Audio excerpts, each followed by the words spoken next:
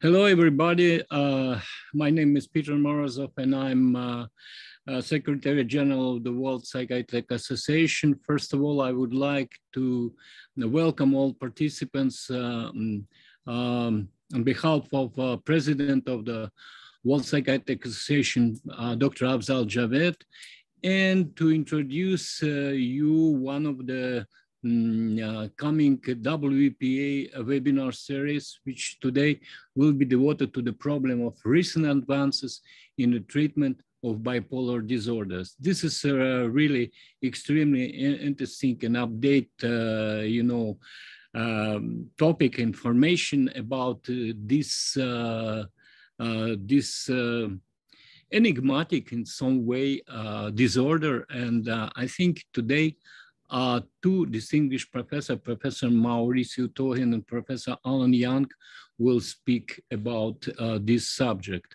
I would like also to underline that WPA is very grateful to Aristoteles University in Greece and to Professor Kostas Fontulakis, who is the organizer of these webinars and who introduced international audience to such distinguished lecture. And thank you very much, Kostas. You make a tremendous work, and I have a lot of feedback from different parts of the world for your fantastic, organizational and scientific contribution to organization of this series.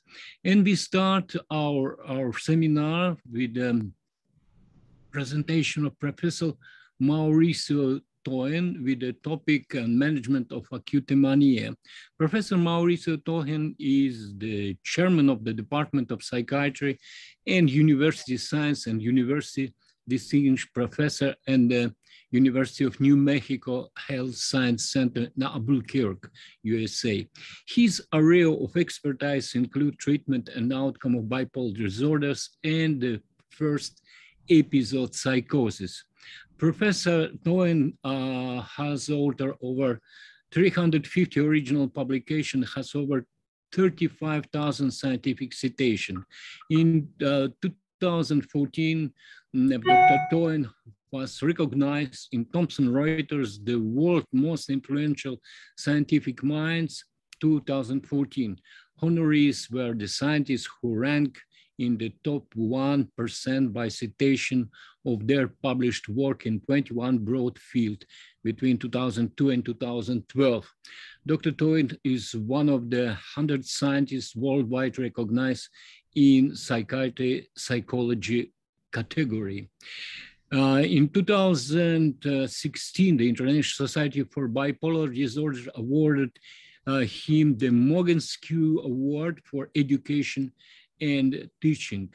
Dr. Mauricio Tohen was selected as a 2016 NAMI exemplary psychiatrist. In 2017, Dr. Tohen was recognized at Expert Cape as top 0.12% expertise in bipolar disorder worldwide based in published article from 2007, 2017, and 2010, 2020. Well, I'm sorry to be so long. Professor Tohen, floor is yours, please. Thank you very much, Professor Morozov. It is an honor to be introduced by you. And thank you, Kostas. I agree with Professor Morozov and the statement from others worldwide of the great job you do. Thanks for facilitating this conference. And most of all, thank you to our audience. Our global audience gives me, it's for me an honor to be able to share some of the findings in the treatment of acute mania with all of you. So let me get my slides ready. Okay, so as you can see, folks, on the slide, as Professor Morozov mentioned, I am now I've been for the last 9 years the chair of the Department of Psychiatry at the University of New Mexico. But I've been working in bipolar disorder all my professional life as a researcher and certainly as a clinician.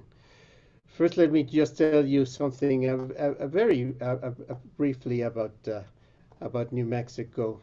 It is number one, it's not new, and it is not part of Mexico. As you can see, New Mexico is what we call a southwest state. It is east of Arizona and west of Texas, and then in the south we have Mexico, and in the north we have Colorado. So that's where we are right now. It's for us it's 11 o'clock, and for you, of course, it's a different 11 o'clock in the morning. For all of you, it's obviously a different time. Just my disclosures. I did work for industry for a period of time, designing studies. I was an industry scientist, and currently I advise mostly in the design of clinical trials. I'm a psychiatrist and an epidemiologist by training, and as I mentioned, my interests are bipolar and first episode psychosis, but certainly research design as well. So let's talk about treatment of mania. And of course, what always has interested me about mania is that it can you have different challenges. You have, of course, the depressive phase and the manic phase, and the treatments are different. There might be some similarities in terms of maintenance treatment, and Professor Young will tell us more about that. But that's what is interesting about bipolar disorder, the different challenges. The other thing is the amount of comorbidity attached to bipolar disorder, medical comorbidity, substance abuse comorbidities, is extremely high, and that has a number of consequences in terms of the management of the patient, including the pharmacological treatments with drug-drug interactions. So very, very challenging to treat. As in any psychiatric condition, therapeutic alliance is key, education is key, working with the family is key. And then, of course, bipolar, especially during the manic with mixed features, it is the most lethal psychiatric condition, the most lethal, because you have that combination of hopelessness as impulsivity, which is lethal. So we as our colleagues in oncology and other conditions have to make life-death decisions. Like when we see a patient in the emergency service. That's why I'm dressed like this today with my white coat, because I'll be covering the emergency service. Some of those decisions we make about what to do with a patient who's in crisis can lead to trouble if we make the wrong decision. It's of course bipolar disorder, as other psychiatric conditions, is a medical condition. So we need a medical workup. We need to rule out a medical condition that is causing the symptoms of mania, including hyperthyroidism and so on. Then with the medications, we need to make sure that we don't hurt. As the saying in Latin goes, primo non nocere. It's just let's not cause any harm. I'm going to be focusing today on the pharmacological treatment. I already mentioned that psychoeducation and building trust with patients is essential for the pharmacological management. One of the reasons is because patients with bipolar disorder, especially in the manic phase, are non-adherence. It's actually more common than adherence. So you have to deal with treatment discontinuation or not taking the treatments at the right time. So partial non-adherence is actually quite common. And that pharmacological treatment goes back to 1949 when Cade actually published in the Medical Journal of Australia the treatment of mania. So pharmacological treatments in mania are it's almost in 30 years it's going to be 100 years old. So we go way back. Now, current treatments, of course, include the antipsychotics. Here you have a list of the antipsychotics that we use in not only in acute mania, but also in bipolar depression. And something that I would also like to emphasize, and I assume Professor Young will be talking about it, is don't forget the intramuscular medication, long-lasting. And these can be initiated, of course, when the patient has recovered from the manic episode. We have the mood stabilizers, and we have, of course, the benzodiazepines. So, this is the common treatment. It used to be lithium, the main treatment for acute mania. That was the first place to go. Not anymore. Actually, if you see studies comparing the antipsychotics with lithium, the so-called mano a mano or head-to-head, the antipsychotics do better in the treatment of acute mania. Furthermore, when a patient is manic, there's also issues with dehydration, with, as we know, lithium has a narrow therapeutic index, so not the ideal drug, and it works slowly, not the ideal drug to use in the treatment of acute mania. Now, I'm not going to be focusing on bipolar depression today, but I can tell you that even in bipolar depression, certainly antidepressants is not the correct treatment, antidepressant monotherapy, but can it be used with antipsychotics? Absolutely, especially specifically with the atypical antipsychotics and in antidepressants. Antidepressants are not contraindicated if they are accompanied by an antipsychotic or a mood stabilizer, and this is specifically in bipolar depression. So getting back to acute mania, and let's still talk about lithium. Keep in mind that the peak levels are within 2 to 3 hours, and the total absorption is going to take 8 hours, and you reach the steady state not until 5 to 7 days. So this is exactly the reason why lithium is not the ideal treatment for acute mania. It can be used, and certainly it can be used, and it's very helpful in combination with antipsychotics. In fact, there's the large number of studies show that an atypical and lithium are better than either of themselves alone. So that marriage is, or with valproate, is the most effective treatment in acute mania. And then, as I mentioned before, you have interactions with other medications, and our patients frequently have medical conditions and diuretics, for instance, for the hypertension, and then you get into the toxic levels with lithium when they're acutely ill. We need to keep an eye on long-term problems, and again, this is going to be discussed by Professor Young. Careful with the neurotoxicity, narrow therapeutic index. It actually could be a matter of getting dehydrated, like when you're in places like in New Mexico where it's the desert.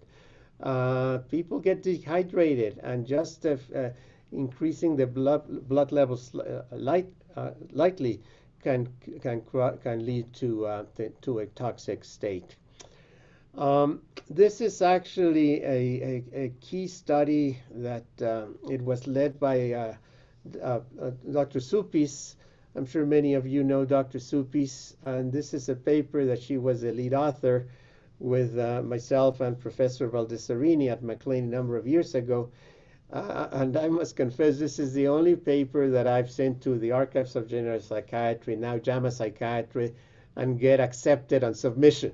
Usually you got a revision and this and that. This was accepted right away, and it was really quite, it made an impact, which is when patients stop lithium, you get an acute exacerbation of mania. So beware of that. Be careful. In fact, when I have patients who are not adherent, I stay away from lithium because of this risk. Maybe if you combine it with a neuroleptic, but again, we'll hear Professor Young talk about the acute, the maintenance treatment. So up until the end of last century, in the mid-90s, the only treatment for acute mania were lithium, and of course the typical antipsychotics.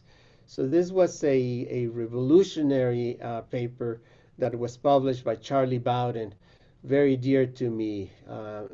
Sadly, he passed away within the last few weeks. So Charlie will be remembered certainly by me in many different ways. And Charlie published this paper, and it was the first treatment, after the antipsychotics and lithium, that was used, the typical antipsychotics for the treatment of acute mania. And as you can see, it was as effective as lithium, and definitely both more effective than placebo. So this was the only other treatment that had been approved by the U.S. Food and Drug Administration for acute mania. Was actually, the first one was chlorpromazine, and that was in the early 50s, 1952. Well, first it was actually the first treatment approved by the FDA was chlorpromazine in 1952. Lithium didn't come to this part of the world until the 1970s, and that's when it was approved. So after that, the next treatment that was approved was valproate, and again, this study conducted by Charlie Bowden. So again, first treatment approved chlorpromazine in the 50s, then lithium in the 70s, and then in the 90s it was Depakote. As all drugs, there's no drug that is free of side effects, unfortunately. There's not a single drug that we use in the treatment of bipolar disorder. These are the major side effects, including nausea and vomiting, that at higher doses, which is more effective when you give at high doses, but it can cause nausea. It's more effective in terms of acute mania. And then there's the weight gain, and there's loss of hair. And we don't, here in the US, we do not prescribe it in women of childbearing potential. It can actually cause polycystic ovaries. So we stay away from Depakote in both the acute and the maintenance phase. And the NICE, those are the UK guidelines, also does not recommend to be used in young women. This is a very interesting study that was published by Swan at the beginning of the century. And it actually made the difference between lithium and valproate. What Professor Swan found, in red you have placebo.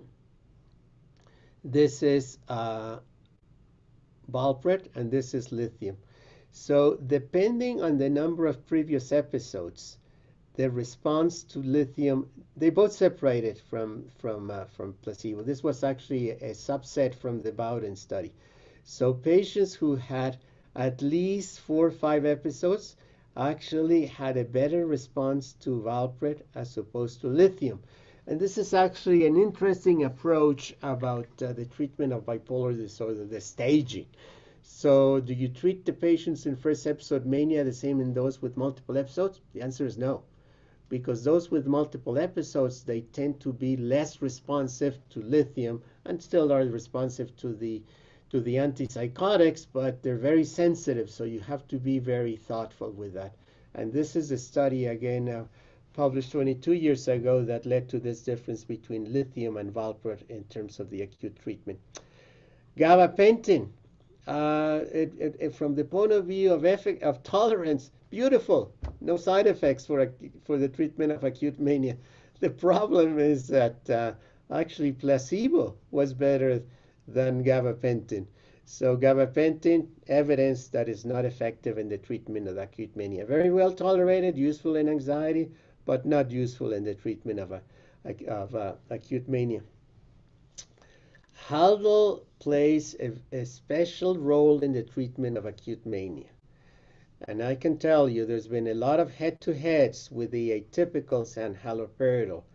Not a single atypical antipsychotic has beaten Haldol. Not a single one. And actually, Haldol has beaten some of the atypical antipsychotics. We did a study when I was working for industry comparing olanzapine against Haldol.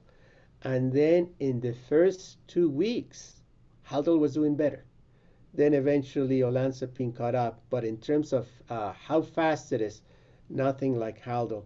So, why is in Haldol the choice of treatment? There's a problem with haloperidol, colleagues, is that it can be depressogenic. So, studies have shown that when you treat acute mania with Haldol, that can actually make patients switch to depression. Same as the monotherapy of antidepressants can make patients switch into mania. In this case, Haldol can make them switch into depression. So that's why it's not the medication to go for that reason, but very effective. Here in the U.S. and New Mexico, it is one of the most widely used treatment intramuscular. It works fast. Of course, it got EPS, but we combine it with the anticholinergics, but very effective in the treatment of acute mania. So as you can see, a number of studies that have shown good efficacy.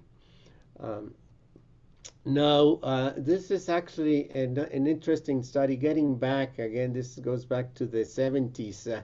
I mentioned already that lithium was approved in the U.S. in 1972.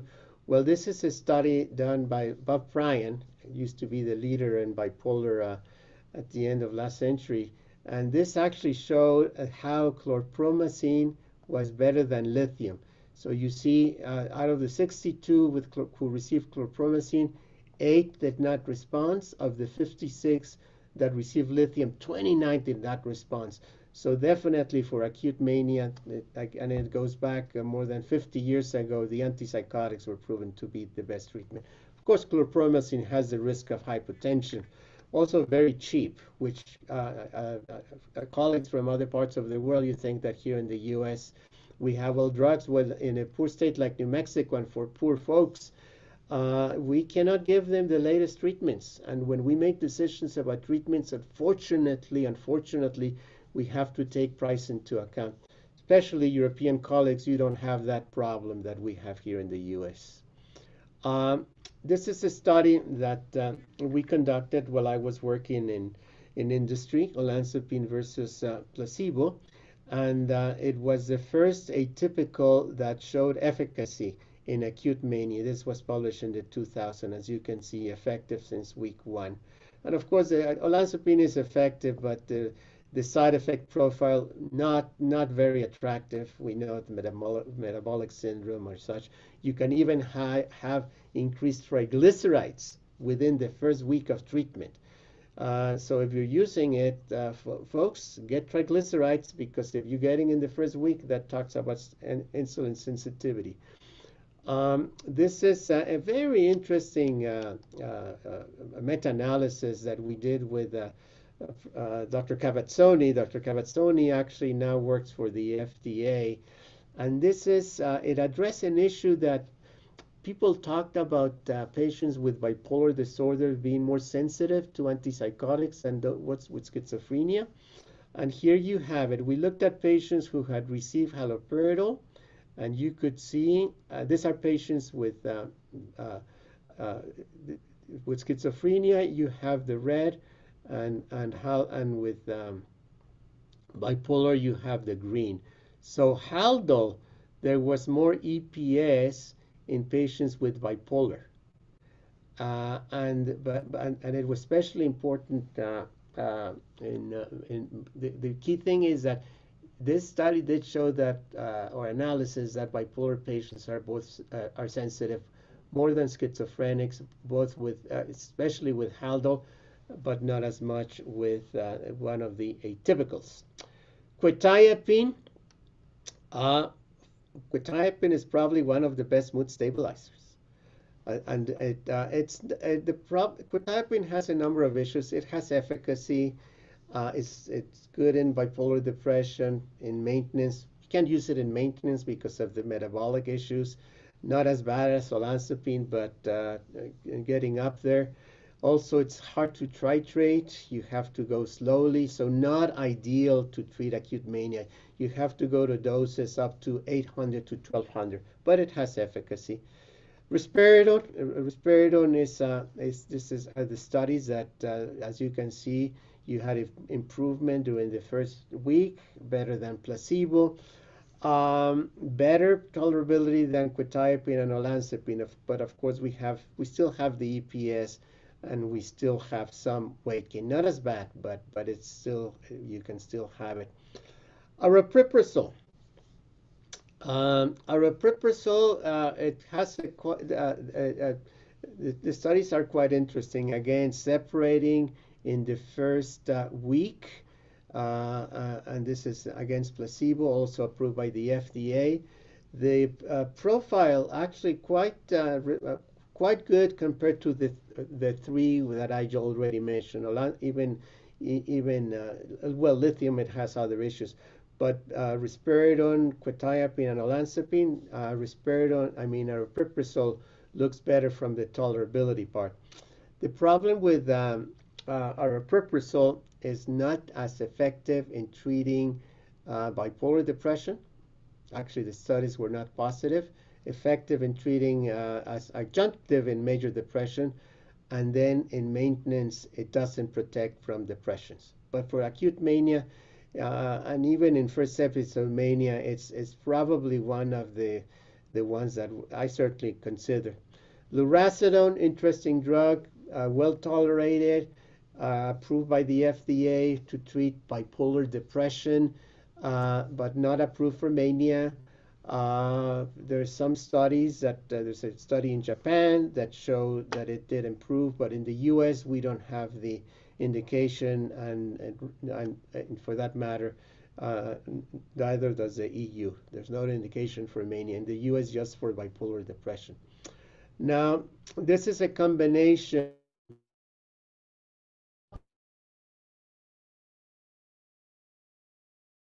medication. So here you have it. This is actually, although this is green, it's not here. This is actually risperidone. This is for olanzapine. It's adjunctive. This is the atypical, in this case, risperidone, and lithium compared to lithium alone in all studies. This is olanzapine. This is quetiapine. And this is that's also quetiapine. So more effective, the combination of lithium and atypical, quite effective, more effective than the atypical alone. Some guidelines are helpful, especially when you teach. NICE and the British, which of course comes from the UK, what it shows is if the patient is not on an antibiotic treatment, is make sure that the patient is not on an antidepressant, because it can exacerbate mania. So there's different options that you can offer. We've been mentioning them, but the NICE actually does. Of course, efficacy is important, but so is tolerability. And then if the antipsychotic alone is not, the NICE indicates add lithium, as we've been mentioning. These are the treatments not recommended. Now, if the patient is on an anti-manic agent, but not in an antidepressant, if on lithium, make sure you check the levels. But again, for acute mania, not ideal. And on valproate, of course, levels that you can get. But you can add, if they're already on the medication. One of the things that sometimes people do, patient gets, say it's on lithium and gets acutely manic. Don't discontinue the lithium abruptly. Don't, because as I mentioned, that then the patient is going to get even worse. Now, for the British Association of Psychopharmacology, the guidelines, again, similar. The first line of treatment is an antipsychotic, and second line you can add lithium or valproate. Treatment resistant, consider clozapine, ECT. Actually, clozapine, this is very interesting. When I was at McLean, we did a study that actually patients who had bipolar disorder responded better to clozapine than those with schizophrenia. Of course, clozapine for schizophrenia is a great treatment, but it did even better in those with bipolar disorder. Lots of problems with side effects, even more than olanzapine and quetiapine with weight gain. But for those who don't respond to regular treatment, consider ECT. Another great mood stabilizer. It treats acute mania. It treats acute bipolar depression. It's also useful for maintenance. And this is the BAP, British Association of Psychopharmacology. If not on long term, again, discontinue the antidepressants and then consider an antipsychotic. And what is the best treatment? It depends on your patient. That is the correct answer. It varies from patient to patient. Make sure again that you don't go above the 0.8. You get into the narrow therapeutic index. 0.8, 0.1, 1.0 might do better, but again, you're getting close to the toxic features. Mixed features, we used to call it mixed episodes. I do like that about the DSM-5 and now the revision. The mixed features, you can have mixed features in major depression, and treatments are different. The one interesting, actually in terms of the guidelines, both NINDS and BAP, they suggest treating as manic episodes and certainly avoid the antidepressants. There's not a lot of studies on it. Interesting is the lorazepam study. And actually, this is for MDD with mixed features. As you can see, it had a good response. A little bit about resistant mania. We mentioned ECT, recommended by NICE. Clozapine, a number of studies. A number of years ago, we did a study in treatment-resistant mania with Bob Green, also good results, and you have some studies coming out of Europe. Let me just actually end this talk with emphasizing non-pharmacological treatments. Certainly, pharmacology is the foundation for acute mania, but if you add psychotherapy, even better. Education, you have different psychotherapies. Make sure you do promote regular sleep, avoid drug use. So to conclude, second generation is what recommended by the CINP guidelines. So those are the ones that I actually respect the most. And then other guidelines like CANMAT, NICE, BAP, also good guidelines. They all recommend the antipsychotics, but CINP to me it's the most comprehensive. You can use also lithium or valproate. And then when it comes to mania, again, resistant, think of clozapine and ECT.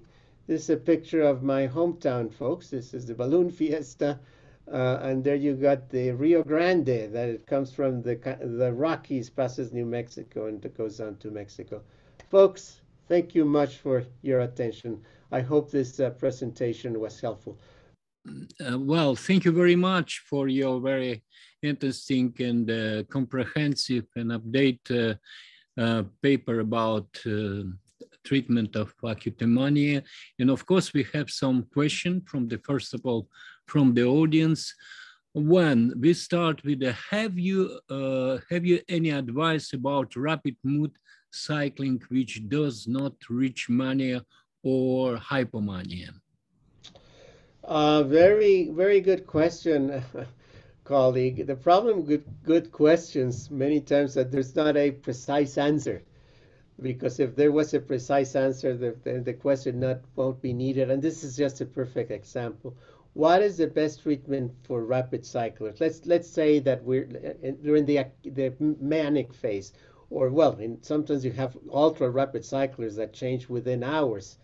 To my knowledge, there's no approved treatment for acute rapid cyclers by any regulatory agency in the world. Professor Morozov, Professor Kostat, Professor Young, correct me if I'm wrong, but to my knowledge, there isn't. I would actually go for, this is what I would do. I would go for treatments of mania, and actually would take into consideration not to give treatments that worsen mania. So atypicals, I think, would be reasonable. Haldo, for the reasons I've mentioned, probably not ideal. ECT, Actually, I think it's a good option. And let's not forget TMS. I forgot to talk about TMS today, but that would be a good option. I think Professor Young might have the answer for us. Professor Young. No, sorry, I just wanted to agree with you, but to say there's a couple of things we always point out, Maurizio, with rapid cycling. One is to discontinue antidepressants, and that's the usual thing.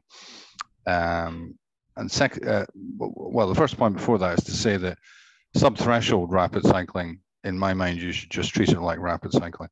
So first of all, stop antidepressants, then check the thyroid axis. Treat the predominant pull, whether it's mania or depression. But Maurizio is absolutely right. You don't want to exacerbate the depression with things like haloperidol. And thirdly, there are a few things that have some small-scale evidence for being helpful, such as high dose thyroid, and also some of the calcium channel antagonists like nimodipine. But it's an area which needs much more research, as Professor Tohen said. And just adding to the thyroid, the optimizing, and if usually if the TSH is as long as it's not higher than 5, then the endocrinologists are happy about it. But we really need to optimize. We don't want it at 4 or 5. We really want it low. That's really optimizing the level of the TSH. Thank you, Alan, for adding to that question. Well, thank you. And we are coming to the next question. It's particularly interesting for us, important for us, that the next question comes from Bhutan. This country start to express their interest to join the WPA rank. And for us, it's very symptomatic that the psychiatrists from Bhutan actively participate in our work. So the question, what is the maximum dose of haloperidol injection in one day? We don't have oral formulation. So for agitated manic patient, how many times and how frequently can we administer haloperidol in a day? Thank you. And I think we should add what is the dose. Yeah. Thank you, colleague from Bhutan. Very interesting place. Never had the fortune of visiting Bhutan, but thank you for the question. And your question reminds me of what we used to call rapid neuroleptization, that we don't use in the 21st century, but we used to use it at the end of the 20th century, which was with using haloperidol, 5 milligrams every hour IM. It actually caused trouble, and in fact, there were some deaths. So I would be careful. Now, I did mention that in the emergency service here in New Mexico, we do use the IM, and I actually don't go doses higher than 20 milligrams in a day. In fact, there was a study published a number of years ago that showed that for PO, that doses higher than 10 there was no difference in general in doses higher than 10, going up onto 80 milligrams of PO. But once you get to 10, then you reach that. So when I write my orders in the psych emergency service for IM, the most I would do is haloperidol 2 milligrams every 4 hours. So as you can see, if you do 6 times 2, so 12 milligrams. I actually don't go more than that. I start, the patient is not responding, I try something else. So I don't go more than 10, 12 milligrams in a day. I do some more cowboy doctors do. I suppose they do. But rapid neuroptization, and then if the patient is not responding, try something else called promacin, quite sedating. I don't use a lot of olanzapine IM either, because when you combine it with benzodiazepines, it can cause major respiratory problems. So again, dear colleague from Bhutan, I don't go over 10, 12 in one day of IM haloperidol. Thank you for the question. Okay, and the next question, Dr. Salas ask Dr. Toen, in your experience. May I interrupt you, Peter? Because Mauricio, we need to clarify here. A lot of people use higher doses of haloperidol. Okay. We need to say that sometimes aggressive titration does not really produce a result. Now, after 2 weeks, the patient could be better anyway. The question is whether adding more really causes a response, or it is just the time that passes. This is what I wanted to add, because most people don't use 10 to 15 milligrams of IM haloperidol. I apologize for interrupting you, Peter. I just wanted to bridge the everyday clinical practice with what Mauricio says, with which I completely agree, but we need to clarify why things are done this way in practice. Yeah. Once you go to time cures many things, including patients getting better, including mania. So if you keep going, you're not only not helping, you actually can worsen the patient. So I primo non nocere. We always should remember that. Thank you for your addition, Costas. Okay, next question. Dr. Toen, in your experience, what is the best way to achieve a good therapeutic alliance with patients? Any tips? Thanks. Yes. So here in the U.S., there's a approach called collaborative specialty care that was started by Kane in first episode psychosis, and of course that's when the illness start. So that's my key point. That therapeutic alliance need to start very early on, and it should be collaborative care. One of the things that we see in some countries, the doctor is highly respected and so on, and what the doctor says is what matters. I think at least, and I'm sure this applies worldwide. When you get the patient involved in decision making, that's when things go well. The other thing that I try to do is get the family involved.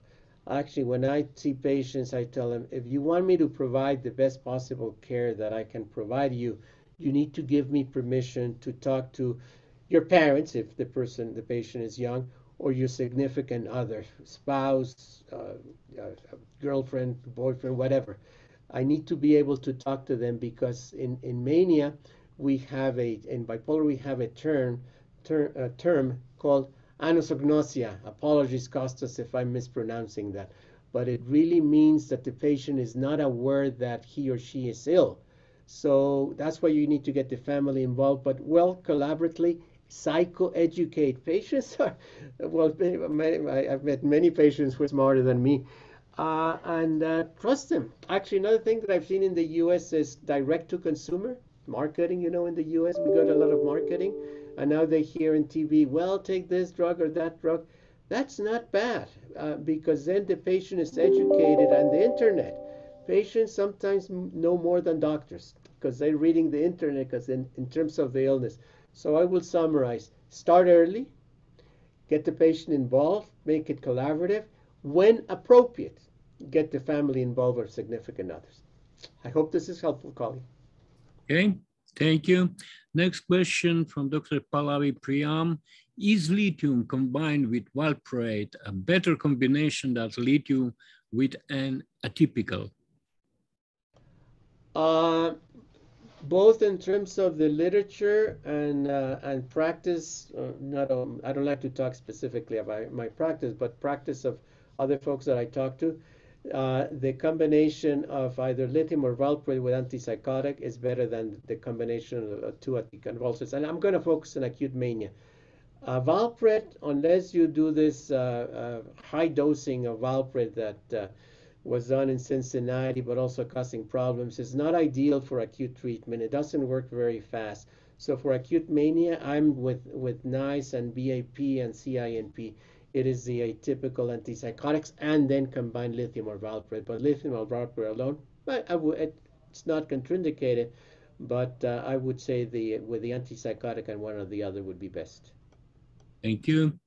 Next question from Dr. Arnab, that, sir, what is the recommendation on continuing use of antidepressants under cover of mood stabilizer for maintenance of bipolar disorders with predominant depressive episodes?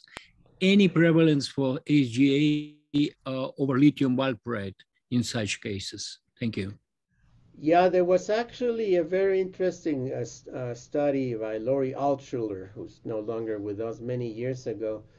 And this was an open label study, and she found something quite interesting, that when patients, if you stop the antidepressant long term, patients who have predominant depressants actually do worse if it's stopped than it is continue. Okay, so there is a place. There's definitely a place for the antidepressants, not monotherapy, certainly not monotherapy, but sometimes discontinuation of the antidepressants, especially long term, can increase the risk of depression. The other thing is that we sometimes we like to think that in bipolar disorder we think longitudinally. We don't always do that. Even when you look at relapse, it's relapse in this period, like in 3 months or in a year. It's longitudinally, I mean day by day. So when you have subsyndromal symptoms, patients cannot function, especially of the depressive type. So I would say antidepressants, as everything we do in medicine, be very thoughtful, think of your patient, but there is a place even for the antidepressants, but again, not monotherapy, combination with others, to prevent relapses and to prevent those subsyndromal depressive symptoms. Thank you for the question. Thank you. And next question from Sergei Potanin. What do you think about combination of different mood stabilizers in case of poor response? Well, it's like the more the better, not necessarily, but definitely many studies have shown and guidelines that combination treatments are more effective than monotherapies. You also want to make sure that you're not giving medications that acts in the same way. You want to give some combination. And this is the problem in psychiatry. We're not like oncology, that we do personalized medicine, that we can look at biomarkers. Here is all trial and error. But definitely combination treatments, more efficacy, but more side effects. Sometimes we even forget. We've learned nowadays to read EKGs again, because many of our drugs enlarge QTC, and we can have a very bad outcome. So be judicious, but more than one treatment tend to work better than monotherapies. Thank you. Next question from Dr. Satapathy from India. How long should we continue mood stabilizers in rapid cyclic bipolar disorder? Good question again. And let me go back to how do I answer a frequent question from my patients? Doc, when will I stop my treatment? My honest answer, not until we find a cure. So for a rapid cycler, again, when we find the right treatment, the problem with long maintenance treatment, and again, Professor Young is going to talk about it, is that how long is long enough? 1 year, 2 years, 3 years, 4 years, the rest of your life? And I always go by epidemiology. So the risk of worsening after you stop a treatment or after an acute episode, it actually tends to plateau within a year. If you look at observational studies, that after an episode, the patients are relapsing early on, and then after a year, they stabilize. So I would say my general answer to this question is, if something works but you're having side effects, like unfortunately we always do, I would keep the patient healthy at least for a year. Let's also not forget that each relapse increases the risk of relapse and subsyndromal symptoms, patient's ability to function. I would say a reasonable option would be a year. I am not aware of any long-term studies of rapid cyclers with the medications discontinuation. I don't know if Professors Costas or Young are aware of any long-term studies with rapid cyclers. Folks, are you aware of any studies? Not with rapid cycling, but I am going to talk about this in my lecture, so maybe we'll leave it till then. Terrific, terrific. Okay, one particular question from Dr. Haki. Your advice about managing acute mania in a 6-month pregnant lady? Yes, that's not an unusual question because half the patients are bipolar. Of the patients who are bipolar are females. Most of them are female, and young females get pregnant. So, and I always like to, and again, when I'm talking with my patients, if the family is planning to start a family, of course the question is medication going to be harmful to me? My answer is I cannot tell you 100% that it will not. We just don't know. With some drugs we do more than others. Actually, the more they've been around, the more we know about those drugs. Typical antipsychotics we know more about in terms of lack of teratogenicity. Lithium and valproate, of course, we know they cause it. So when to stop, and I would say that if we're going to stop it again, do it slowly. The problem is that early in the course of the pregnancy is when you have the highest risk. Once the pregnancy has advanced, the risk is lower. So that this makes it a very complicated question. I think it's better to plan ahead. But if the medication is already on, just don't do it. Just don't do it abruptly. Don't say you stop it tomorrow. If you're gonna stop it, do it slowly, because mania itself can actually be harmful to the fetus. So I would just be careful that way. Those are general comments. Okay, thank you. And I think this is the last question for the audience from Dr. Bikram Chetri. Since Dr. Toin talked about MDD with psychotic symptoms, I want to get this doubt of mine cleared, please. Keeping serotonin syndrome in mind, it is reasonable to combine the high dosage of TCA with CCRI occasionally for patients with depression, anxiety. For instance, fluoxetine 20 milligrams with amitriptyline 12.5 milligrams. I couldn't get convincing literature on it. Thank you again. Thank you for that comment, Professor Morozov. And thank you again, Professor Costas, Professor Morozov, for having me here. I definitely enjoyed it. It's great to talk with colleagues from all over the world. Thank you again. I'll stop there. Thank you very much. It's a great pleasure to have Professor Alan Young with us. He will talk about the long-term treatment of bipolar disorder. Professor Alan Young is a chair of mood disorders and director of the Center for Affective Disorders in the Department of Psychological Medicine at the Institute of Psychiatry, Psychology and Neuroscience at King's College London, where he's also head of school and vice dean for academic psychiatry. Professor Young is the National Institute for Health Research Mental Health Biomedical Research Center cluster and theme lead in the transactional therapeutic cluster. He is a clinical academic lead in the psychological medicine and integrated care clinical academic group in the South London and the Maudsley NHS Trust, where he's also consultant psychiatrist and head of the Affective Disorders Service. Professor Young's research interests focus on the cause and treatments for severe psychiatric illnesses, but particularly on mood disorders.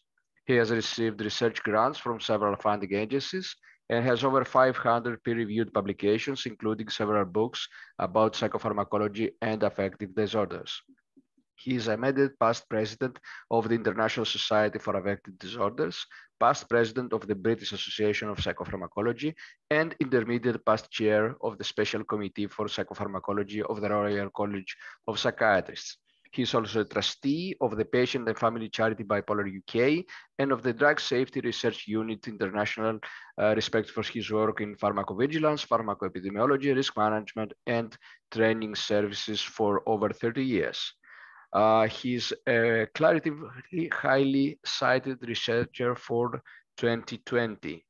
Now, if I may add, Alan as well as Mauricio are both dear friends of mine, colleagues. We both work for the CIMP treatment guidelines, and it is always a pleasure and an honor to have both of you here. Alan, the floor is yours. We are waiting to hear your wise comments and advice. Thank you very much, Costas. And I take it you can hear me. And thank you to the WPA and to Professor Fernandez for inviting me to speak. And it's a particular pleasure to speak with Professor Tone on the same session. So these are my disclosures. I'm presuming that you can see my slides. Alan, sorry to interrupt you. Please remove a little bit your microphone away from your mouth. Is that better? Yes, it's much better. All right. And you can see my disclosures now, can you? Yeah. You can see the second slide? Yes, we can see it. Okay, good. Okay, so thank you very much to all concerned. And there's a huge amount to cover, so I'm going to do my best in the next few minutes. This is background reading for all concerned. This is the CIMP guidelines on the definition of evidence-based intervention for treatment-resistant bipolar disorder. Professor Fountanakoulis really led on this and a series of papers which review the evidence in a very expert fashion. So I refer you to this, and I'll also, like Professor Tone, be referring to NICE and BAP guidelines. First thing to say is that bipolar disorder has different phases of treatment. This is from Goodwin and Jameson in 2007. The acute treatment phase, which Maurizio Tone has just covered, usually continues until clinical response, ideally symptomatic remission, and this may last between 6 and 12 weeks. And then there's a continuation phase, ongoing treatment from the point of clinical response to the point at which spontaneous recovery may be expected in untreated patients. This addresses the tail of vulnerability after remitted symptoms. And the duration depends on the natural course of the illness. Episodes may last between 7 and 13 months if untreated, and also may involve, for example, the management of post-mania depression. And then maintenance is about preventing or attenuating future mood episodes, and maintenance differs from pure prophylaxis as it may address symptomatic periods. Before we go on to pharmacotherapy, I want to deal very briefly with psychological treatments. And there's a review by Reinars et al. From 2014, which details these. At the very least, there should be supportive psychotherapy. Professor Tone talked about this in terms of the therapeutic alliance, but there may also be other more bespoke interventions, including CBT, IPT, interpersonal social rhythm therapy, psychoeducation, and family interventions. And David Miklowitz from the United States published in JAMA last year a meta-analysis of these, and you can see compared to treatment as usual, there's evidence for a few of these: CBT, psychoeducation, and family and conjoint. But at the very least, every patient should have supportive psychoeducation from a skilled clinician. So what are the goals in maintenance treatment? Well, to prevent new episodes of illness, either full syndromal or subsyndromal, to reduce morbidity and mortality, to prevent suffering, to enhance functioning and quality of life, and to prevent or reduce suicide. And the Danish National Cohort Study that I reference here just shows why this is important. This assessed the risk of suicide after first contact with secondary mental health services, median follow-up of 18 years, and the suicide rate in bipolar patients for completed suicide was 8% for men and 5% for women. The group with the highest risk was men with bipolar disorder and deliberate self-harm. So 18 years is a considerable follow-up, but of course, longer-term follow-up studies such as Professor Angst's and the Zug canton in Zurich show higher rates of completed suicide, up to about 15%. So what are the key questions in maintenance treatment? Well, firstly, when should maintenance treatment be considered? How long should it be continued? And what agents should be used? So when should maintenance treatment be considered? Well, bearing in mind what Maurizio was saying about the first year, and you can see this illustrated in the graph here, in that there's a fairly sharp relapse rate for patients in the first year, but there is a significant relapse rate thereafter. So remember, bipolar disorder is highly recurrent, whether you consider it as full syndromal relapse or subsyndromal symptoms. And of course, patients with subsyndromal symptoms, either manic or depressed, have a far higher relapse rate than those without subsyndromal symptoms. And Leonardo Tondo from Italy and Harvard just shows this in this paper in neuropharmacology in 2017, the high rates of relapse into depression, hypomania, and so on and so forth. So there's no doubt that very often there's a need for prolonged treatment. What about the guidelines for starting long-term treatment? Well, in the last decade, these have changed, at least the BAP and NICE, where they both agree that you can consider long-term maintenance treatment after a single severe manic episode. For example, diagnosis of bipolar 1 disorder. NICE guidance says something similar. After each episode of mania or bipolar depression, including the first one, discuss with the person, their carers, etc., managing bipolar disorder in the longer term. This is a big change because when I started in psychiatry over 35 years ago, we used to say that you had to have 2 or 3 episodes of bipolar disorder before long-term treatment could be considered. That's now no longer considered by these guidelines to be appropriate. How long should maintenance treatment be continued? Now, bear in mind what Maurizio, and I agree with it, was saying about there being a large proportion of relapses over the first year. But of course, the long-term risk is actually significant. This again was shown by Professor Angst, and this was published almost 20 years ago. And he showed with his long-term follow-up studies that the course of mood disorders, when studied over 40 years, had a risk that was long-standing. The relapse risk in bipolar disorder is about twice that of unipolar. There's approximately 1 episode every 2 years, no gender difference, and importantly, patients need to be informed that the bipolar illness does not burn out with time. So the patient is not well and therefore doesn't need treatment. They are well because of the treatment. And the implication of this is that once maintenance treatment has been started, it should continue indefinitely unless the risk-benefit ratio of maintenance medication alters. And unfortunately, it often does, for example, lithium with the kidney with long-term use. So discontinuation of treatment is not indicated when there's good clinical control of the illness. You should consider continuing treatment indefinitely. Observational data shows that patients with residual symptoms versus remitted have a worse prognosis. That's shown by Professor Judd's paper, Professor Judd and McKiskill and colleagues. If there's subsyndromal symptoms, they relapse 3 times more. They represent a poor prognosis group, and discontinuation is particularly not rational. If treatment is stopped, however, ensure there is a management plan to recognize and treat early warning signs of mania and depression. And as Professor Toan said, if discontinuations take place, taper, preferably as slowly as is practicable and safe.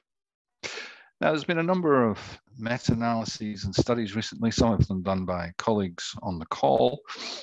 This is a study by Kishi et al., published in Psychological Medicine last year, which looked at recurrence rates in stable bipolar disorder patients after drug discontinuation versus continuing maintenance. 22 studies. The maintenance group demonstrated lower recurrence rates of any mood episode, including depressive episodes and manic, hypomanic, and mixed, as well as reduced all-cause discontinuation at every observational point up to 2 years. Discontinuation of medications for more than a month significantly increased risk. However, and this is, I think, in line with what Professor Tone was saying, about 47% of patients who discontinued drugs for 6 months did not experience recurrence. So recurrence is not inevitable, but it's just more likely. What maintenance agents should be considered? Well, it's essentially very much the same as the treatment of acute mania. In bipolar disorder, we use every drug we can, and we use it in every phase of the disorder. So this is the NICE 2014 versus BAP 2016 summaries. Both agree that lithium should be first line. And I take Maurizio's point about this is not first line for mania, but first line for maintenance. If lithium is ineffective, consider adding valproate, say NICE. However, BAP is a lot more flexible, saying if lithium alone is ineffective, consider combination treatment. If there's a predominant depression, add lamotrigine, quetiapine, or lurasidone. If it's predominantly mania, add valproate or a dopamine D2 antagonist. And then there's various treatment options which are discussed thereafter. So it's very important to recognize that lithium remains a first-line treatment in many guidelines. Now, this is Kishi again. This is mood stabilizers and or antipsychotics for bipolar disorder in the maintenance phase. This is another systematic review, including 41 randomized controlled trials, a huge amount of work. All active treatments other than carbamazepine, lamotrigine plus valproate, which had no data, or paliperidone outperformed placebo for relapse rates into any phase of the disorder. Aripiprazole and valproate, lamotrigine plus valproate, lithium olanzapine, and quetiapine outperformed placebo for relapses into depression. All active treatments other than aripiprazole and valproate, carbamazepine, lamotrigine, and valproate, outperform placebo for relapse into mania. And asenapine, lithium, olanzapine, quetiapine, and valproate outperform placebo for all-cause discontinuation. So a nice summary of a large amount of data, essentially showing that drugs which are effective in the acute phase for mania tend to prevent mania in maintenance. Drugs which are effective for acute bipolar depression tend to prevent depressive relapses, and there are some drugs that are effective in both poles, but not very many. This is essentially the same data, and I'll just go past this. Now, there's also a systematic review and meta-analysis by Nestre Aravuch, which I believe Maurizio Tone was an author on.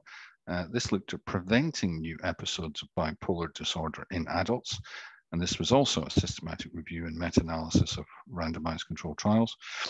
22 studies, almost 8,000 patients, stabilized for 1 to 12 weeks, and followed up for 24 to 104 weeks. 104 weeks, of course, being 2 years.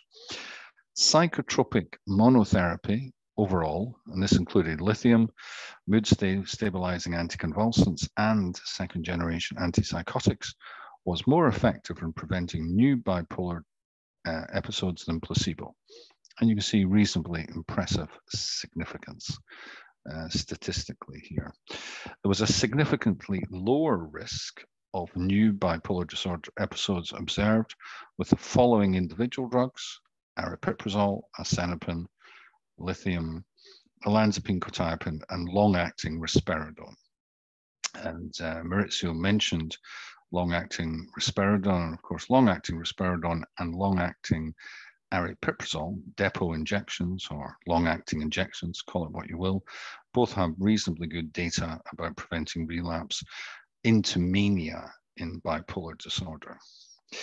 This review showed that adding aripiprazole, valproate, quetiapine, or olanzapine risperidone to lithium or a mood-stabilizing anticonvulsant was more effective compared with lithium or mood-stabilizing anticonvulsant monotherapy. Again, speaking to what Maurizio was saying, that if you combine medications, you tend to get greater efficacy, but bear in mind you also get greater amounts of adverse effects and poorer tolerability. So essentially, we've been through this, but one of the key limitations pointed out in this review was that the responder enriched design was present in most trials. Now, this means that essentially the maintenance phase followed the acute and continuation phases and tended to look at people who had responded to the treatment acutely. This has been criticized by NICE in particular, but I think as a clinician, this makes sense. If someone has responded acutely, you want to know if that's a good drug to continue in the maintenance phase. And also, the authors pointed out high outcome heterogeneity, which I think is an important limitation of the trials. And you can see Nestoyarovic's data here, which was really comprehensive and covered all adjunctive treatments, all agents, and then various different monotherapies. So an interesting and important systematic review and meta-analysis, which is well worth reading if you can find the time. So in terms of the principal maintenance agents, 5 drugs are effective in monotherapy in placebo-controlled trials lasting more than a year: lithium, quetiapine, and I took part in the quetiapine studies, olanzapine, aripiprazole, and lamotrigine. Valproate semi-sodium in monotherapy, there's no actual supportive placebo-controlled data. It has been shown to be equivalent to olanzapine in a 47-week continuation design, but inferior to lithium in a 1-year RCT. All of these drugs, except aripiprazole, which was not studied, reduced psychiatric hospital admission in bipolar patients in an observational study using Swedish national medical registers, but lithium was the most effective. So very often in the Scandinavian studies, including the Finnish studies, as well as the Swedish and Danish studies, lithium comes out as very effective in real clinical practice. And as I said before, most studies assess patients in whom an acute episode responded to the index drug. And this has been criticized by the statisticians in NICE, for example, but as a clinician, I think it's very important to know that if someone has responded in the acute phase, that they should continue to receive that in longer term, and they would be likely to receive benefit. Now, just to return to lithium again, because this is a neglected treatment worldwide. It's the first-line maintenance treatment in BAP and NICE. It should be considered for all patients with bipolar disorder willing to take it, certainly bipolar 1. But it's more effective in preventing mania than depression. Very importantly, lithium reduces the risk of suicide by 60% versus placebo. And this is, I think, something that is perhaps under-recognized about the benefits of lithium in terms of reducing suicide. And Cipriani has shown this. Leonardo Tondo has done marvelous work with Ross Baldassarrini flagging this up. You should be aiming for a level of between 0.6 and 0.8 millimoles per liter to minimize the problems with long-term effects on the kidney. You should check levels 3 monthly for the first year and then 6 monthly thereafter.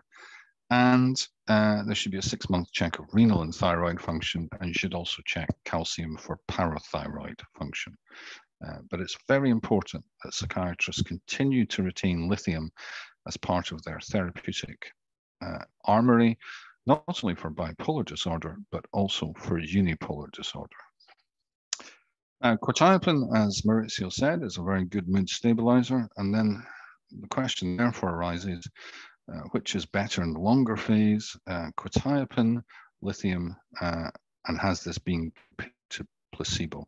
Now, there's a very nice study where this was done by Weisler et al. This is the largest long-term study on the efficacy of lithium, even though it's an AstraZeneca study, which was principally aimed at looking at quetiapine. It included bipolar 1 patients who at entry had depression, mania, or a mixed episode. They were treated with open label quetiapine, and they were stabilized for 4 weeks or more, and then randomized to quetiapine between 300 and 800 milligrams per day, lithium 600 to 1800, or placebo. And lithium was supposed to be in the range between 0.6 and 1.2. They were then followed up double-blind for 2 years.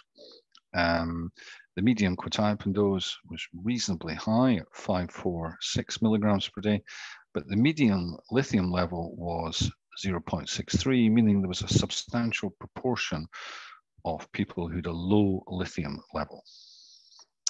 You can see here the design, open label, large number of patients, 2,438 at entry, open label period, bipolar 1 patients, depression, mania, or mixed, at least 4 weeks stability, and then they were randomized to continue on the quetiapine, to go to lithium, or to go to placebo. And this, of course, is a design which is enriched for quetiapine responders. And therefore, you must bear that in mind when interpreting the data, especially against lithium. The key results, compared to placebo, both quetiapine and lithium increased time to relapse of any mood event, depressive relapse and manic relapse. Quetiapine was superior to lithium for any mood relapse and depressive relapse. But to my mind, this is not a fair comparison because it was a sample enriched for quetiapine response. But nevertheless, it's an important randomized control trial. It established the maintenance benefits of both quetiapine and lithium in both poles of the illness. It was the largest and is the largest maintenance study of lithium. And because lithium prevented depression, it overturned the previous view that lithium was ineffective in preventing depressive relapses. Problems with the study? Well, approximately a third of patients had a lithium level below 0.6 millimoles per liter. But Willem Nolan and colleagues were able to address this by getting hold of the data and doing a split between patients who had lithium levels greater or lesser than 0.6 versus placebo. And this shows that the group who had the recommended lithium levels, the light blue line, had a significantly better outcome than placebo or the group that had the lower level. So this suggests that lithium needs to be 0.6 millimoles per liter or more to prevent relapse into mania or depression in bipolar 1. Now moving on to lamotrigine, there was of course a large number of trials done by these. I first became aware of lamotrigine when I visited Bob Post at NIMH in the 90s. And this led to big trials which were pooled by Guy Goodwin in this paper in Journal of Clinical Psychiatry. And this just shows the lamotrigine protection against depressive episodes. It's a pooled analysis of 2 18-month trials. The designs of the trials were exactly the same. So you could pool it, you didn't need to do a meta-analysis. And there was a 39% increase in the percentage of patients who remained intervention-free for depression 18 months in the lamotrigine group compared to the placebo group. And you can see in the bar charts that that's a 16% difference, 39% difference, and that's a number needed to treat of about 6. So quite impressive. And it's become widely known by psychiatrists that lamotrigine treats or prevents depressive relapse. What's perhaps less well known is there was a lesser magnitude but still significant benefit in preventing mania. So you see a 22% increase in the percentage of patients who remain intervention-free for mania at 18 months compared to placebo. And this is still a reasonably low number needed to treat. So lamotrigine does have an anti-manic effect, and this surprises many people, as well as the prevention effect for bipolar depression. What about second generation antipsychotics? Well, in terms of monotherapy maintenance, 3 agents have the UK license for maintenance medication. Of course, others are licensed in other countries, but olanzapine, aripiprazole, and quetiapine each are supported by a placebo-controlled trial of greater than a year. Olanzapine and aripiprazole prevent manic relapse. Of course, much of the work, I think all of the work on olanzapine was masterminded by Maurizio, and quetiapine prevents relapse into either pole. And olanzapine and quetiapine are comparable or superior to lithium for any relapse over 1 year in a single RCT. Now, we've already talked about antidepressants in bipolar depression. There is no RCT evidence that antidepressants are effective in acute treatment of bipolar depression. I did the Embolden study with Sue McElroy, which included lithium, paroxetine, and placebo. Sorry, not lithium. Lithium, paroxetine, placebo, and quetiapine. And the paroxetine group was the largest RCT of SSRIs in bipolar disorder, and there was no greater benefit of paroxetine on depressive symptoms in bipolar 1 and bipolar 2 depression than placebo. In terms of maintenance, there's a review by Gami, and he concludes that long-term use of antidepressants adds little benefit to mood stabilizer alone. No evidence of increased switching, however, if the antidepressant is prescribed with an anti-manic maintenance treatment, but more switching if the antidepressant is used alone. And this supports the notion of mood stabilizers, lithium, quetiapine, olanzapine, and so on, lamotrigine, as the cornerstones of prophylaxis. However, Professor Tone mentioned Laurie Altshuler's work, and I am sympathetic because I think there's a small subgroup of patients who seem to do better with antidepressants, but they must be used with great care and preferably with a mood stabilizer in combination. Long-term combination treatment, you see work by Maurizio, also by Marcus and by Edward Viesa here.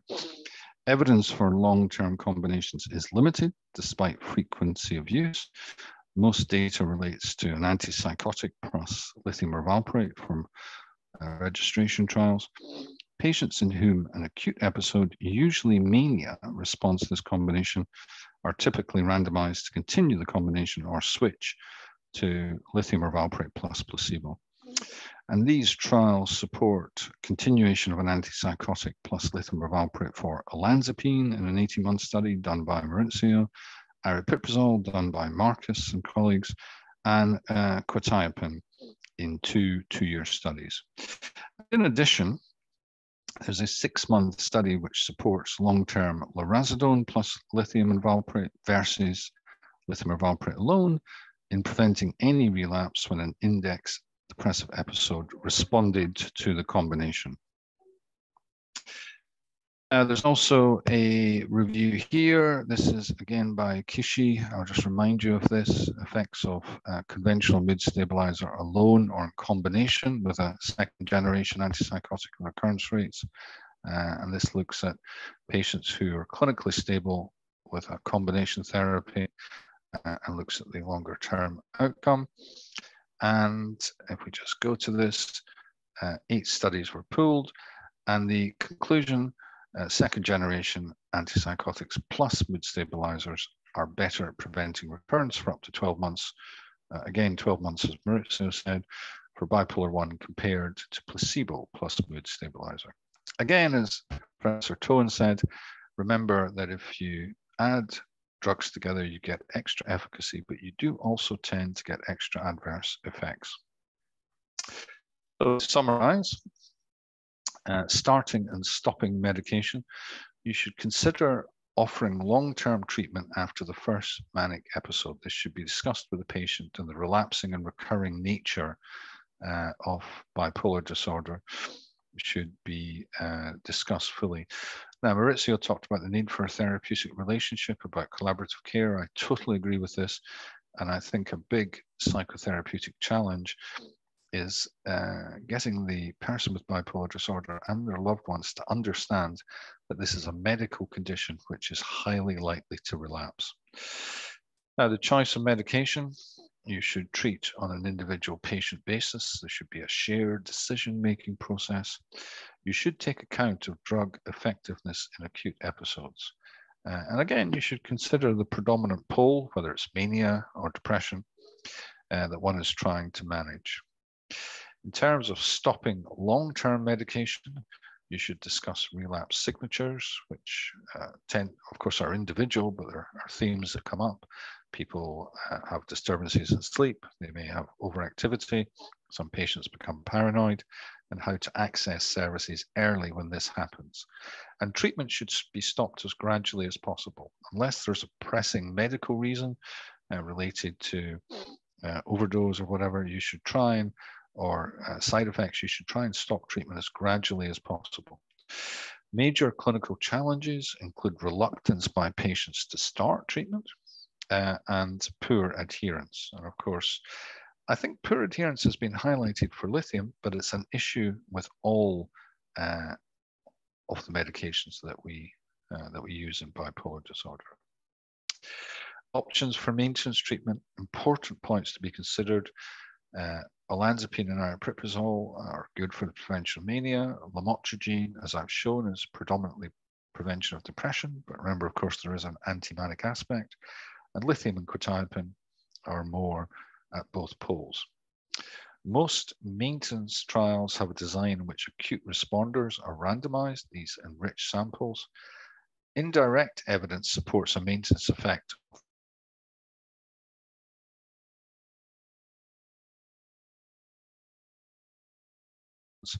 Although specialists in bipolar disorder may consider using these drugs in combination very carefully. Now, that's really for bipolar 1.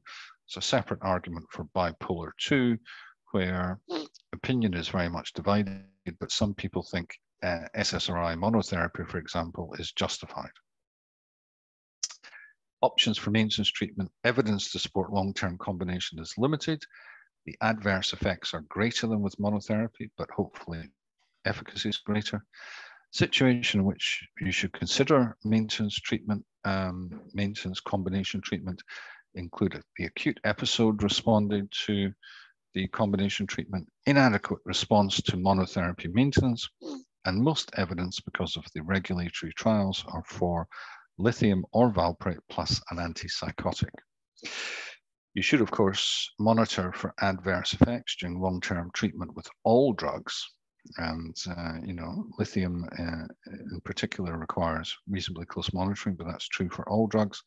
And if response is poor and you have access to a specialist center, you should consider getting a second opinion about the overall management of the person with bipolar disorder in terms of maintenance treatment.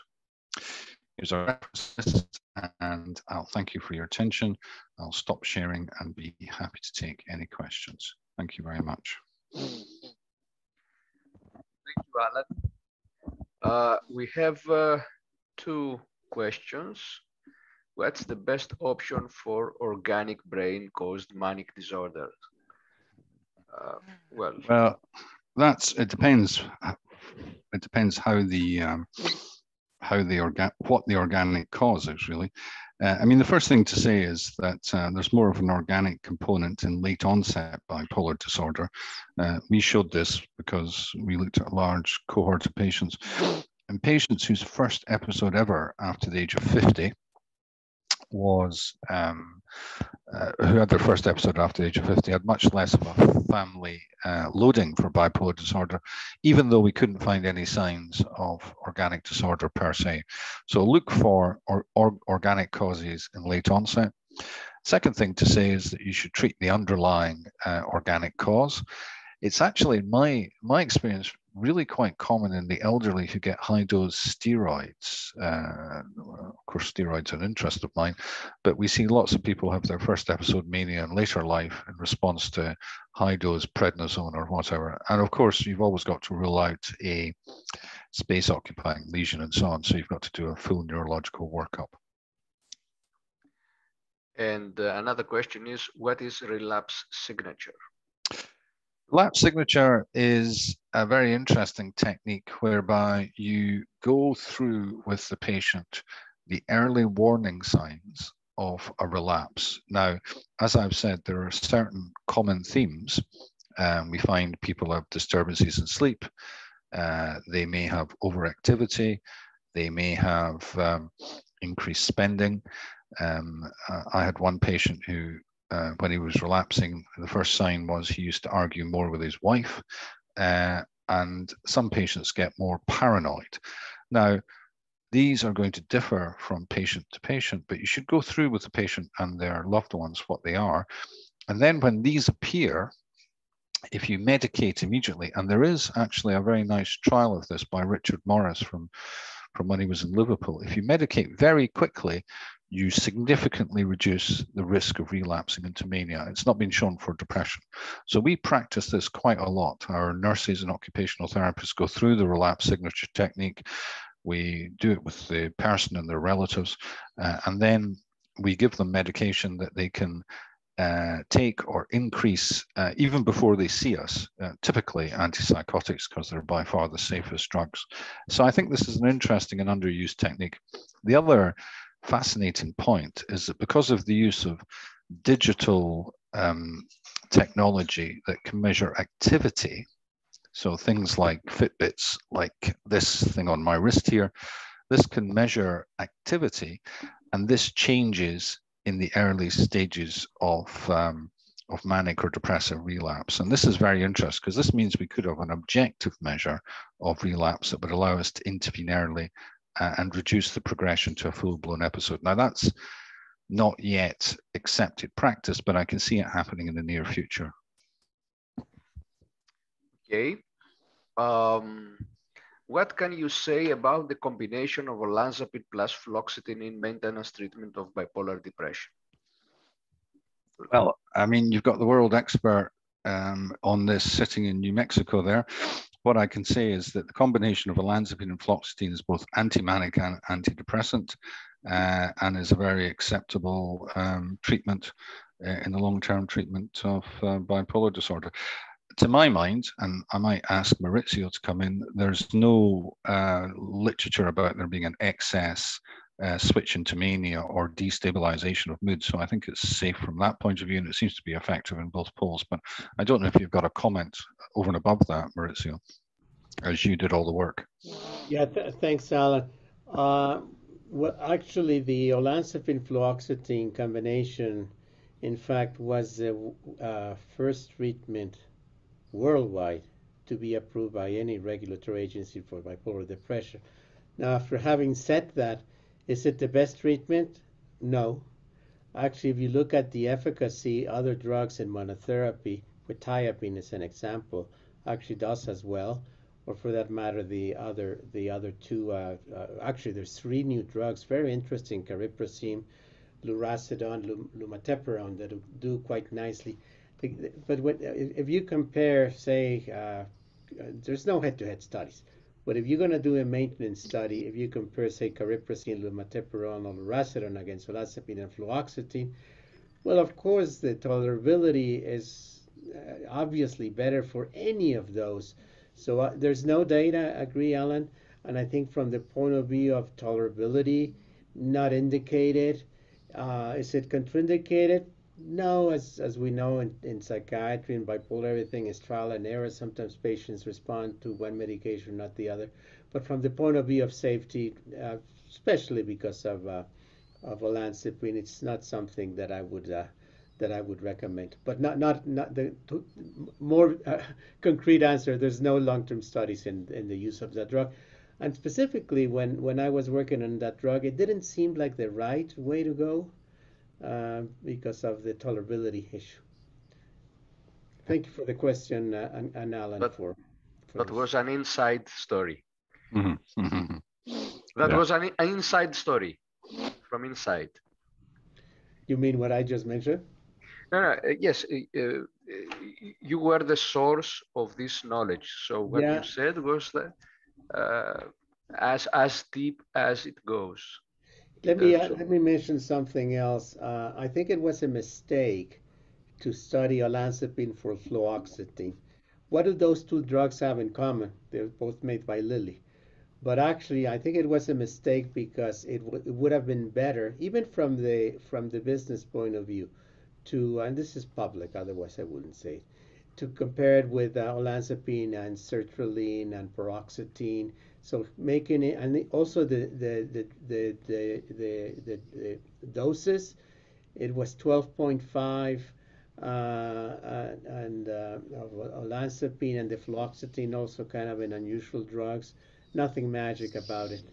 And actually, the clinicians, what was interesting also is that in some parts of the world, it was actually well received. I'm sure that probably Costas doesn't remember, he was too young.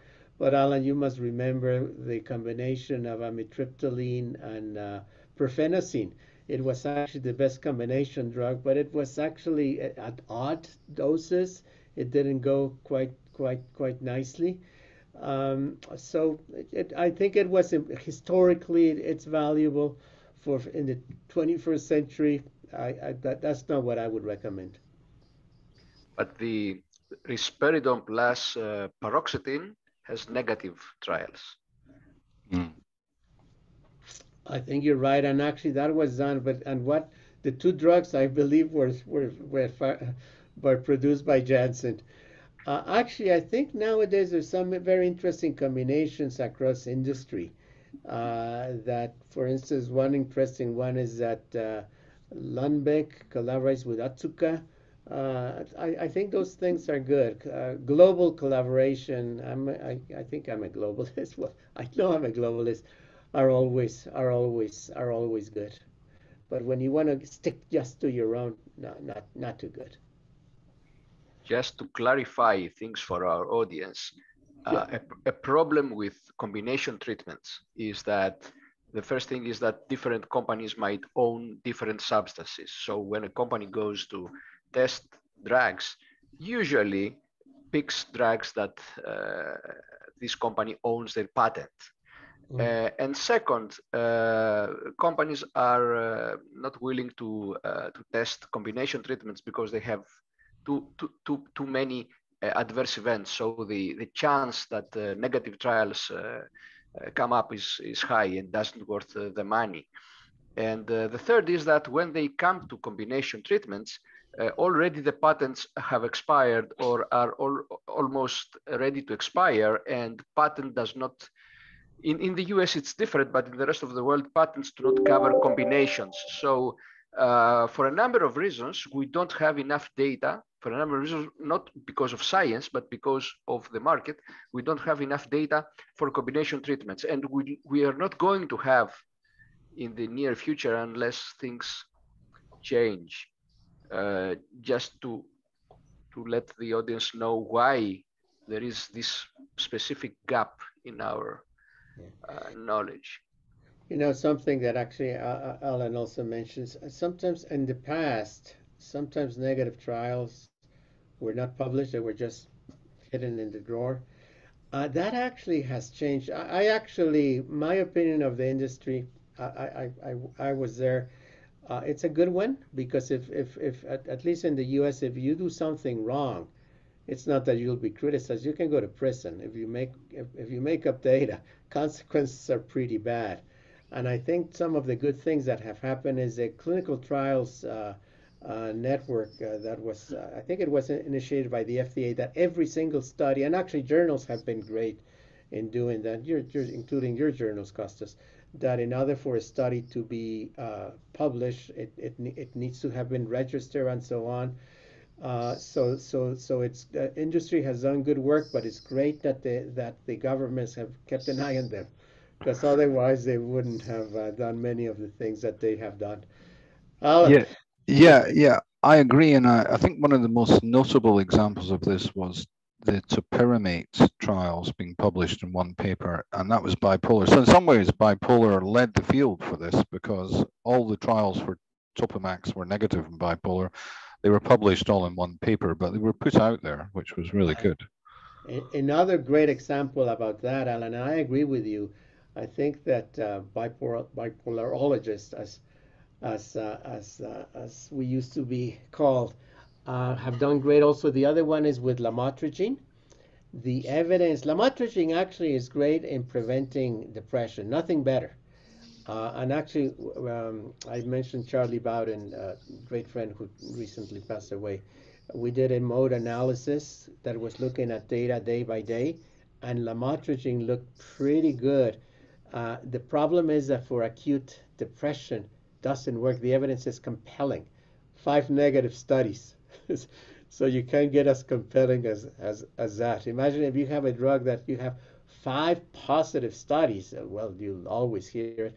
So I think that the global work that has been done in bipolar has been great. The group that you and Jair lead, Alan, the Association of Affective Disorders, ISBD. I think that we've been in examples of good global collaborative work. And once more, Costas, Professor Morozov, thank you for organizing this. I think that if we do things collaboratively, it's going to be, we all have the same goal in mind. Let's help our patients wherever they are. So this is really indeed. Mauricio, let me ask you something, because you were there when these decisions were made. I recently looked at the schizophrenia literature, and almost all trials there are fixed dosage. And when we come to bipolar studies, most of them, there are a few exceptions, of course, most of them are flexible dosage. You know, what happened there? I think it's a bit of adjusting to the world as we know it.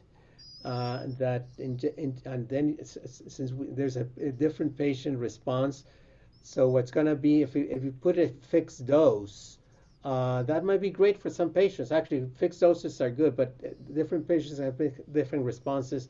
And at the end of the day, what matters is to find the truth. Are these drugs good for patients? So that's why the flexible dosing, I think, has been a good move. I don't know how it's done in other branches of medicine, but I would assume it's similar, using flexible doses. Although there is a value with fixed doses, but if we were more precise about medication dose response in patients, that would be the way to go. But we're not there yet. A lot of work to do we have in front of us, folks. Costas, I think there's a couple more questions in the Q&A. Shall I answer them? Yes, the first is from Bikram Khetri from Bhutan.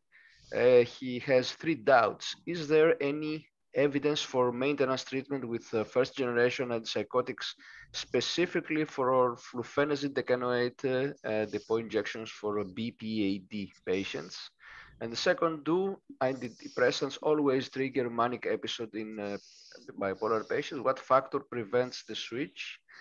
What is the risk for a serotonin syndrome while combining fluoxetine with amitriptyline? Okay, so point number 1, the first generation antipsychotics and long-acting injection. The only study I'm aware of is a mirror image study by John Cookson, where people were stopped in terms of their long-acting flufenazine or whatever, and then they got much worse. But by extrapolation, one would think that these drugs were likely to prevent mania, at least. And of course, in some parts of the world, there isn't the ability to use things like aripiprazole long-acting or risperidone long-acting. So I think one would be justified in using them, but beware the propensity for side effects. That's point number 1. The second point was about antidepressant switching. Well, in the McElroy study that I did with Sue McElroy, the Emboldened study, the switch rate in bipolar 1 and 2 depression with paroxetine was about 9.5%, but it was just over 10% with placebo. Sorry, it was 10.5% with paroxetine and 9.5% with placebo. And that wasn't significantly different. So lots of switches will happen, but they're not necessarily due to the drug. We think that it's most likely to be tricyclics that induce switch, and also some of the very old monoamine oxidase inhibitors, such as tranylcypromine, which really do cause hypomania even in people without a propensity for bipolar. Third point is about the combination of SSRIs and amitriptyline. I think serotonin syndrome is people are too wary of this. I mean, I spent part of my PhD inducing serotonin syndrome in animals because it's a marker of receptor function. And generally, I don't think it would be too much of a problem, but it's easy. It's not like neuroleptic malignant syndrome. It's fairly easy to spot, and you can treat it by reducing the dose. However, having said that, I don't see much point therapeutically in combining SSRIs with tricyclics, and I wouldn't usually do this. So that's your three answers, Kostas. I have a practice of combining duloxetine with escitalopram to mimic clomipramine. It's practical. It has some logic, but it's not evidence-based. Yeah, I think there's lots of things that people do which are in the hands of the specialist, which can be quite reasonable as long as there's a pharmacological rationale. And I'm pretty sure there would be some, at least case reports backing that up. However, you should go through the routine steps first before getting to that. And the last question is, what is the current status of evidence of choice on choice of maintenance treatment based on phenomenology, mood, energy, cognition, as pointed out in the latest RNZIP guidelines? Where we did this with the CIMP guidelines very I think you should. thoroughly. I think you should certainly take cognizance of these effects, and especially cognition. I mean, I have a big research program in cognition, and there are some drugs, possibly lurasidone, possibly the antidepressant vortioxetine, and there's also cognitive remediation therapy that may be useful for ameliorating these things. So you should be aware of these domains, but most of us are going to think primarily in preventing mood and subsyndromal episodes first, and think about the evidence-based, which is more about anti-manic, antidepressant, and so on. But I think the Australian, New Zealand guidelines and the CIMB guidelines are very helpful in pointing out these additional things to be considered. If I can add a comment to a previous question, Kostas, the use of primary first generation antipsychotics as maintenance. As I mentioned before, there is some evidence of, in this case, Haldol causing depressogenic effects. We saw that in a study that we did, olanzapine and Haldol. Interestingly, one of the first studies, maintenance studies done, was published by Alforce many, I don't know, mid-50s or long ago, and it was flupentixol, and it showed good protection for mania. I think that we in the field of bipolar disorder have underutilized the long-lasting intramusculars, but again, I would stay away from the first generations. But I think for the atypicals, I think we gotta. That's something that we should think more about. And actually, Alan, in terms of what is used in the UK, are long-acting atypicals being used in bipolar? More certain, I would assume more. Yeah, right? yeah. We use a lot of long-acting atypicals. We do use them in bipolar. Yeah, I mean, I think my question to the doctor in Bhutan was more framed if you only had the choice of a first generation long-acting. And I think in that case, you could justify using it as long as you were very careful in looking at the side effects. Couldn't agree more, actually. Let's say you only have Haldol. Yeah, give it, but check depression. Not necessarily a relapse, but subsyndromal depressant. And in that particular case, I would actually add an antidepressant. Yeah, yeah. Do I have any evidence or any literature? No, but that's what I would do to my patient. I agree. This is what most clinical practitioners do. Of course. I mean, we I'm push one it. of them. I'm one We of them. push it. Sure. So we finished with questions. Professor Afzal Zaved, the president of the World Psychiatric Association, is with us. Would you like to say a few words? Well, thank you very much, Professor Fontolakis. What a great evening, full of wisdom, full of education. And we were really privileged for having two exceptionally great speakers. And they have covered the topic focusing not only on research, but mainly on the clinical implications and the clinical use. Professor Fontolakis, credit goes to you for inviting and bringing these two very excellent experts. And we hope that this educational activity will go on. And we will try to make the difficult questions about neurotransmitters, about the new sciences into the practical nature. And you have seen that we have a participation of more than 150 people. And this really shows the interest of the people, especially when they look at the great names of the speakers coming for that. And thank you, Professor Morozov. Professor Fontolakis, I'm sorry I joined. I have attended the whole seminar, but because of some internet connections, I was unable to show my face. But thank you very much. And your team, especially the IT team, has done an excellent job. And we look forward listening to our further and the future webinars, which you have very kindly agreed to coordinate. The next webinar is, I think, for May 2nd. Yes. For May 2nd on depression, on unipolar depression, with Sigrid Kasper and Michael Theis. We have just added a new section on our WPA's website as the future webinars and educational programs. And we have almost been doing 1 or 2 webinars every month with different speakers, different topics, and different experts. So please keep on looking at the WPA's website for the dates of the future educational webinars. Thank you for your very kind comments, Professor Javad. It is certainly my honor to be here. Thank you very much. Thank you. It was a pleasure to take part. Thank you. Okay. Thank you everybody for being here with us tonight. Until next time, until May 2nd, take care and stay safe. Bye-bye.